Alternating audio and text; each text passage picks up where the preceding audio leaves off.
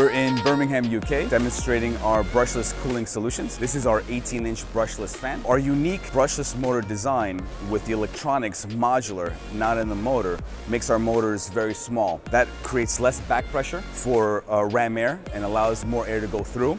Also has more blade area, so the fan doesn't need to compress the air as much to get the same volume of air. This makes it 25% more efficient than what you're currently using. This is huge. It's not 5%, which is marginal. This is 25%.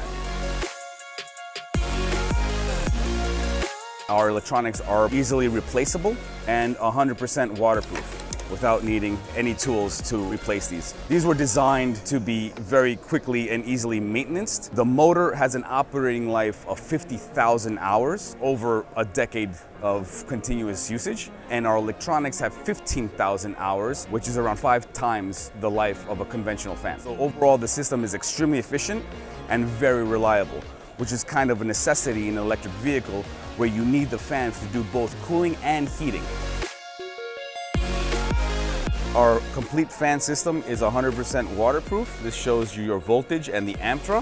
When you turn on the ignition, our digital controller comes alive. This shows you the temperature of the system, sensed by one of those two sensors, either the probe sensor or the threaded sensor. And you could adjust the on temperature for speed 1. It's set at 90 degrees at the lowest speed, and the on temperature is speed 2, which is set at 170 degrees at full speed. So that is your ramp. As the temperature increases, the fan will adjust speed to match the heat that's generated, making it the most efficient fan on the market.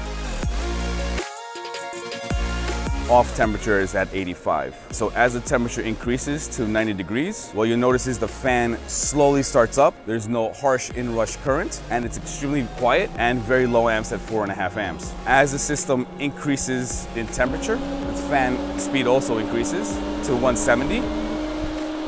So at full speed, it's around 26 amps, and we rate this at 4,100 CFM of air behind a 2.25 inch core. There is no radiator here, and that's why we're seeing 5,100 CFM of air, a little bit more than in actual usage. As the temperature drops, the speed also drops, using only as much power as needed to keep it cool. Anything that needs high efficiency and very high functionality and control to maintain a system, that's the most important thing that this will go into. It doesn't have to be a vehicle. It could be an industrial application. Anything that requires long operating lives, continuous operating lives, and high efficiency.